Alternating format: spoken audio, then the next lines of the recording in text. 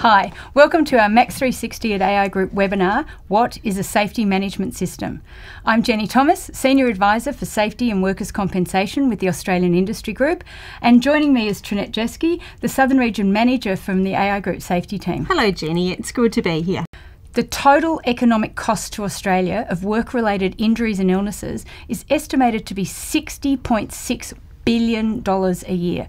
That's more than $1 billion a week. And consider the millions of dollars being lost straight off the bottom line of business through injury, equipment, breakdown or misunderstandings in the workplace. However, for many of you, simply pausing to consider the potential loss of one day's production will justify your decision to develop an effective safety management system in your workplace.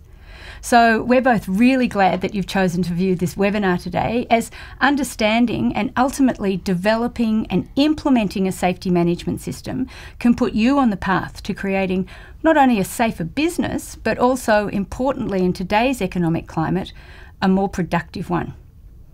Today, we're introducing the concept of a safety management system, a concept model, followed by a more detailed documentation model.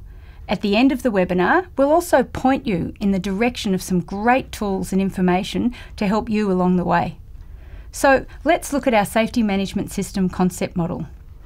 As you can see from this slide, a safety management system is made up of 4 separate elements. Without any one of these, the system will break down. The 4 quadrants of the model are people development, implementation and change management, data management, and at the top of the circle, SMS documentation or safety management system documentation, which relates to the processes. An effective safety management system is much more than just the documents. We all know it has to be part of your culture, but the documentation is the starting point, and that's why it's at the top of our model. The documentation can't stand on its own. We need people to understand and implement the processes. So the next section of our model is people development. We can't have a truly effective system without developing the people who'll bring it to life. Training is a key component of people development, but we also need mentoring, coaching, and performance management.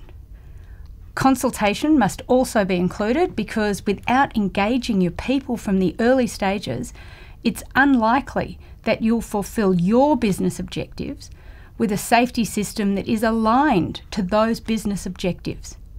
Moving around the circle, we come to implementation and change management. This is about doing it.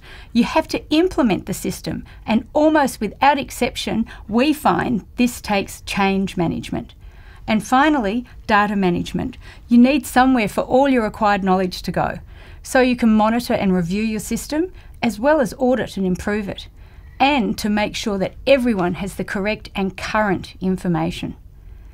Data management cannot be underestimated, and it completes our circle and returns us to the documentation. I find that many workplaces I visit believe a safety management system can live in a folder on a shelf. We both know that it's much more dynamic than this, and I know, Trinette, you spend a considerable amount of your time assisting people to understand this. Can you share some of your experiences when you're working with organisations to develop systems? What would be the key components of a documented safety management system, and what does it look like on paper? Jenny, a documented safety system will look very different for every organisation. As you mentioned with the concept model, safety documentation is just one part. However, there are certain components or building blocks that remain the same for every system. What we are looking at here is a contextual diagram of a standard safety system. First, all systems must have management commitment. This is displayed at the top of the diagram. In order to develop any system, there must be genuine commitment from the leaders of the organisation that workplace safety is essential. The safety policy will highlight the organisation's vision towards providing a healthy and safe work environment. When planning for safety, the organisation must set agreed standards for all workers and other persons to follow. These standards will support the company's commitment to safety by providing an overview of how the organisation undertakes certain activities, such as training and consulting with workers, or how it actually manages risk. Jenny, have you ever had the experience of people knowing that their organisation is committed to safety, but they still don't know how to be safe? Yes, I have. In fact, I often speak to people who are adamant that their organisation's committed to safety because they have a safety policy in the foyer. However, employees still don't know how to report an incident, even if they're injured, and there's even greater lack of knowledge around reporting a near miss. That's very common. In fact, there are many businesses that are committed to safety, however they haven't provided clear, visible systems for their workers.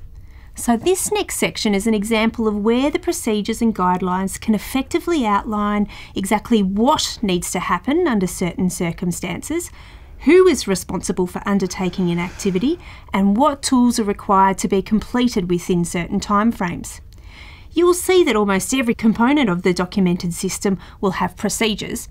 However, the extent of the documentation is dependent upon what workers are required to do, what are the guidelines and what are the tools. The documentation will be very business specific and will change over time as policies and procedures are updated. Jenny, how have you been able to see the benefits of well-documented processes in an organisation? I find that the vast majority of people want to do the right thing about safety. However, they do need guidance and clear processes in place so that they can do this. In fact, when investigating a workplace injury recently, I had a supervisor tell me that because he knew the procedures, he was able to get an injured worker help quickly and do everything he was required to do, such as incident reporting and preserving the incident site, in what he said was a very traumatic and emotional time. So not only do clear procedures benefit workers, but this also helps by giving supervisors the time to supervise and managers time to fulfil their duties. As a manager, you don't want to be spending your time telling workers how to do their jobs. You want to use your time more effectively by managing their performance and improving your operational performance, including safety. Here, we're talking about improved productivity. Not only are we streamlining our processes so everyone can do the job they've been employed to do, but we're limiting any confusion and time-wasting activities within the business because the expectations have been placed in black and white in the safety system. When we have clear, documented processes, we have what I like to describe as useful paper. Who hasn't heard people say in their business, I've got a business to run. I don't want that safety stuff adding more time and effort to what's really required of me already and my workers. This is why we develop systems and get everyone's commitment. Procedures need to be developed in line with operational processes so that safety can be part of what we do every day without even thinking about it. So, as a manager, what does this mean to me and the business I work in? It's important to remember a safety management system is more than the folder sitting on a shelf telling us what we would like to aspire to in relation to safety. A system includes both a documented approach and the people who live it. So in order to get a sustainable system that works efficiently and effectively, we need to get our people involved in the process through consulting with them and training and encouraging them to follow the procedures. Absolutely. A safety management system should be dynamic and forever improving.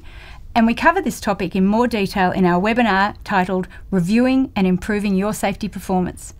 So before you join us for this webinar, I recommend that you download some of the graphics you've seen today, share them at meetings, talk about them with your colleagues, and set aside some time in your diary and check out the Max 360 at AI Group website. It has great information and tools to assist you see where you currently are with your system and also get some recommendations about how you may progress. You can find out all about our webinars, get updates, access info sheets, and learn about upcoming events. If you need any assistance, please contact our Safety and Workers' Compensation team on the info line number 1300 886 150. Until we see you next time, that's goodbye from me, and make sure you make time to watch our Reviewing and Improving Your Safety Performance webinar. So I'll say see you later, and thanks for joining us. And bye for now. An advisor will be live, online, to answer your questions.